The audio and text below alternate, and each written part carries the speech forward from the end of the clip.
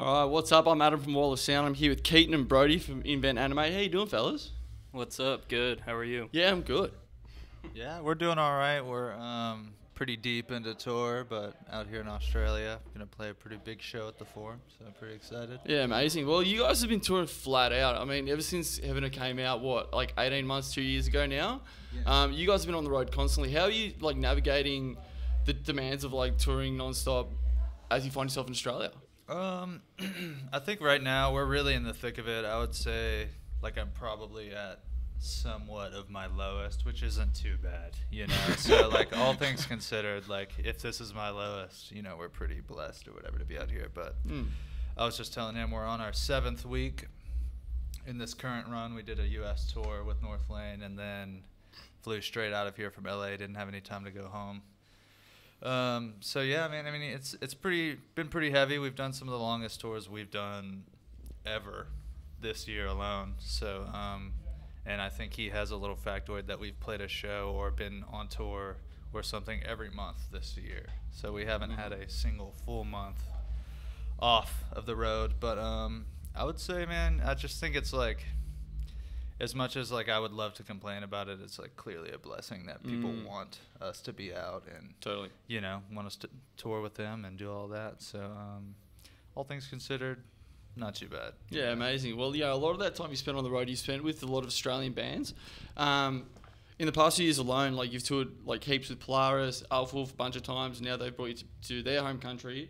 I saw you guys on your North American run last year with Void of Vision. You just wrapped up a tour with North Lane, Thornhill and Wind Waker. What is this kind of ongoing affliction with Australian bands? Like, what draws you to the Australian music? I mean, you're doing all this while on being signed to UNFD, which is an Australian label. You're in Australia for the 2nd time in 2 years. Is there a reason why you keep being drawn to Australian music?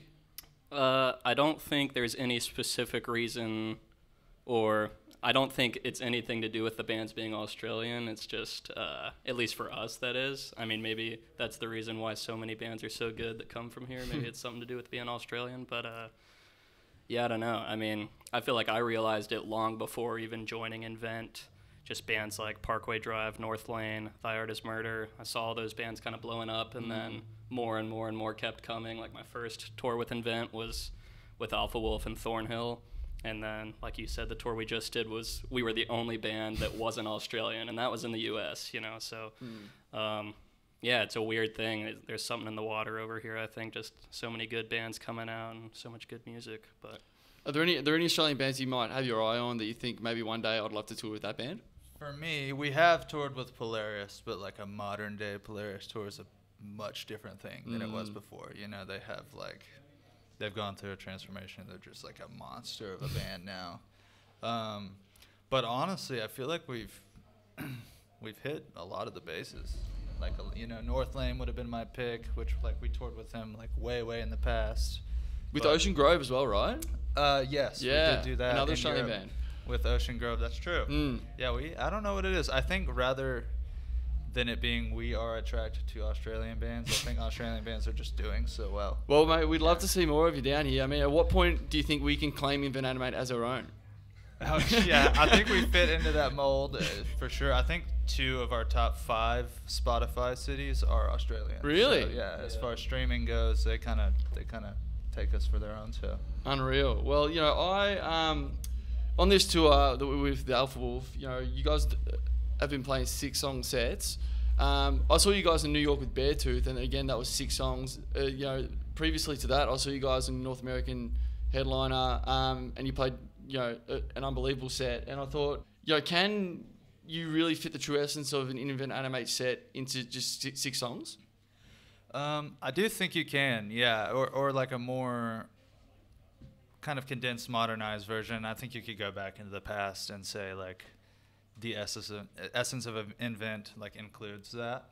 But I think what everyone knows and loves is like the new record and some of the deluxe songs as well.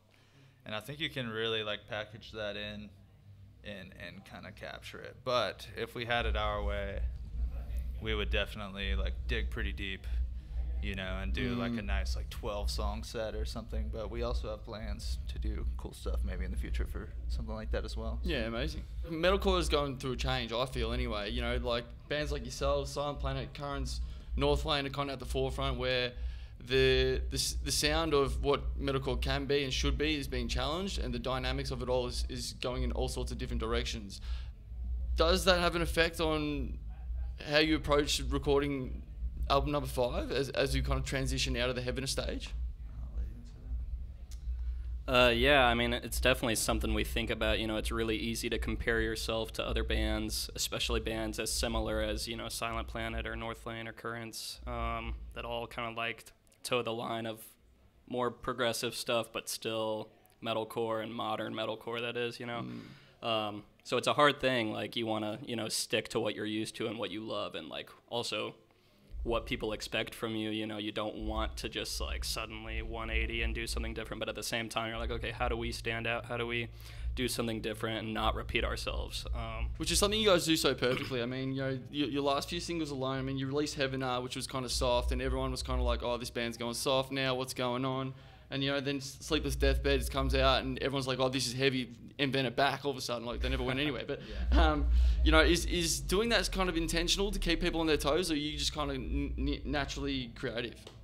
Sure. I mean, it was definitely like when we decided to put Heavener out as the first single of the definitive songs, it was definitely a conversation, and not everybody instantly agreed on it, because it was such a different song. But in my opinion, that's also such like a progressive and like, I don't know. That song to me feels like a big statement, and it doesn't feel like a huge departure as far as like going soft, because it's still so like, I don't know. It's still very technical. I feel like it's still satisfying and exciting for musicians out there. But yeah, then doing Sleepless Deathbed as the next single was definitely like, okay, if anyone didn't like that, hopefully they'll like this one, and that's definitely a much more straight ahead heavy song. So yeah, it's something we're definitely aware of, but at the end of the day, I think like whatever our favorite and whatever song that has us the most excited is probably going to be the one that we choose to put out. Have you guys kind of already started planning out what LP5 is going to look like in terms of what direction you're going to go down in that regards? Kind of. We've taken time and sat down and wrote, and there's a couple of ideas that have popped out, and it's been like, that's pretty cool. But I think as a whole, it's just like, we're just straight up at this point, I feel like, writing songs that we like, and however that turns out, it will turn out. But I think there will probably be more extreme soft and more extreme heavy. There will be more extremes of both, and probably what you're used to hearing as well, So Totally. I think we've just got so many influences, and when it comes to writing, for me, it's like almost directly related to what I'm listening to at the time, So like, if that happens to be like something very, very soft or chill or ambient or whatever, it'll definitely come out that way, and the record will reflect. Totally. Are you guys planning on sticking to the 3 to 4 year album cycle, or is it just kind of seeing where the road leads? Yeah, I don't like to worry too much about timeline, just because you start putting something together, and if it's like, I don't like this that much, you don't want to try to force it out or whatever. But I would like to move faster. I don't. You've got bands that I'm begging for a new Loathe record. Yeah. So nobody wants to be waiting that long. But yeah, there's definitely a goal to have it out at a certain time. But at the end of the day, it's just about whenever it's as good as we want it to be and ready to come out. And who knows how long that'll take. Yeah. Has the conversation around whether Landon Tours will be involved in that creation process occurred? Yeah. I think Marcus just loves, at the very least, being at a computer and a mic with Landon. Yeah. He loves to track and record with Landon, and with that comes a lot of very, very good ideas. So I think naturally we will be reaching back out to Landon. Yeah. Okay. Cool. Keaton, from what I'm aware, you're a bit of a coffee snob. Yeah. I mean, it's kind of bled over into him as well. Yeah, as well. Want to know, is there any kind of spots on tour that really stood out for you that you just if anyone goes to this part of the world, you have to get a coffee from here? Yeah. Well, here in particular, we went to Path and Path is just like very, very incredible. Top 5 for sure. Wow. In Houston, we've got Simply Coffee and Blendin. Philadelphia, some standouts, or Thank You Twice, or Thank You. You might have a couple more. Yeah, it's funny because we were talking about it today just because being at Path was such a good experience. It was literally some of the best coffee I've had. And it's really funny because we might get some heat for this, but a year ago when we came here, we had really high expectations for coffee, and I don't think we lucked out that time, but I also think that our kind of coffee palates were a little bit too snobbish maybe. Like we were specifically into like this certain type of iced coffee, and I won't go too deep into it, but any place that didn't do that, we were like, what the fuck?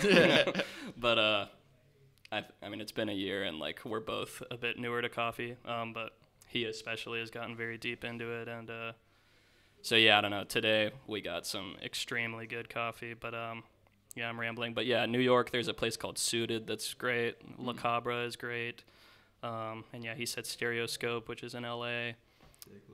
Dayglow, which is, there's I think 3 locations across the states, but yeah, like, lots of good coffee. Yeah, well, with the coffee being so good here, I mean, there's obviously a good excuse to come back. Is there the possibility of having a hat trick, Invent Animate, 3 tours in 3 years in Australia?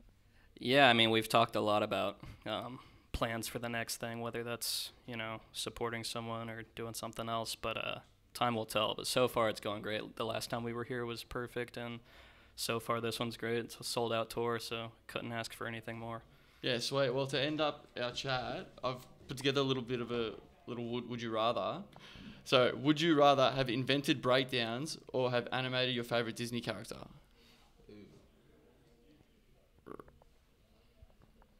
I think,